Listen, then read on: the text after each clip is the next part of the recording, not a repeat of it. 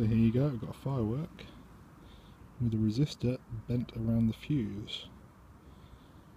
So I was going to connect this up. Okay, so I've got the positive and negative connected to the resistor and the firework. The system's not turned on at the moment. So it's my battery pack with my remote relay 12 channel switch. I've only got one cable plugged in at the moment, but I'll turn the power on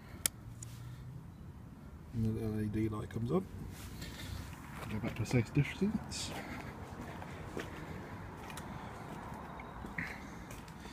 We've got on channel 6. Press and hold channel 6. The resistor burns, comes off.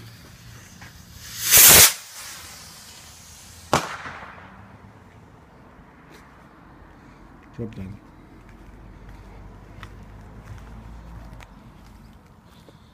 And as you can see, the resistor is completely fried.